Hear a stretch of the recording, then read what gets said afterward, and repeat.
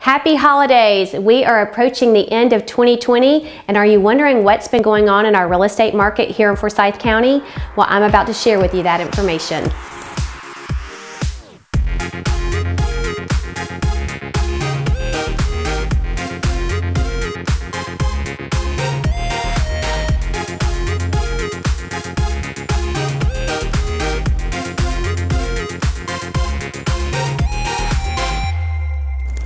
Hi, I'm Rachel Mooney with the Mooney Group, and welcome to episode 36 of Friday Morning Coffee.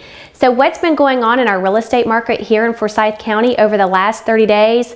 Well, guys, our numbers are down. We only have 338 homes active available on the market as of right now.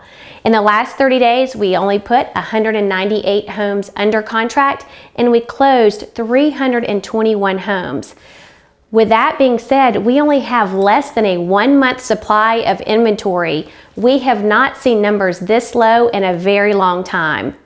Out of the 321 homes that closed over the last 30 days, the average was a 4-bedroom, 3-bath home built in 2005, and our average sales price, guys, was $438,000. That number is down as well.